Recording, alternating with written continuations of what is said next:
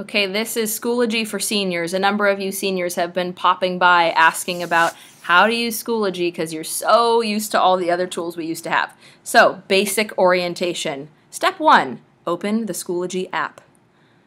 You'll see when you log in there's your stuff at the top. There's a stack of 3 in that top left corner that gives you your master controls. You've got email notifications across the top. You can change your profile picture, update your information where your name is. If you go to recent activity, this middle section, you'll see your course updates, so what you've been doing in your classes. And on the right-hand side, you'll see what's coming up, what your due dates are for assignments and assessments.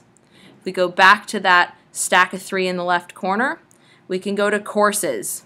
Let's say you want to get some materials from a course. You click on the course, you're into materials, and then you can click on a folder and it'll give you all of the stuff that your teacher has posted in that folder. Also within the class you'll have updates, so what you did in class. You can comment on those updates. So if you had a question about what happened in class that day, you could ask it, or you could like what you did in class that day, or a particular assignment. If you have a question that you want a classmate to answer, your classmates can respond to you, and you can always like their comments back to let them know that you appreciated their response. Your grades will be posted here too. And members is the other people who are in your class. Okay, so then groups, if you're in any groups, those will be there. Let's see what else we can find for you. Your resources. This is where you would connect to your Google Drive or Dropbox, and you can install apps to add on to your resources so that you can submit things that way.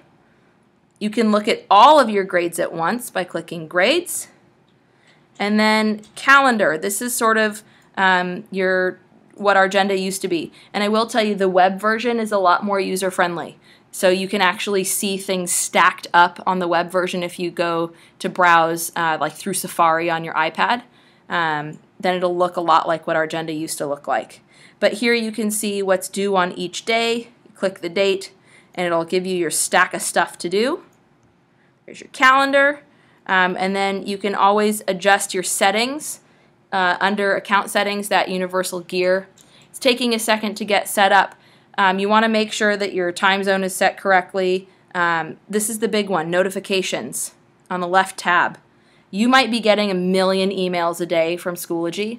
This is where you would change your email preferences so that you get fewer emails if you would like. You can also set it up to send you text notifications on your phone if you so choose.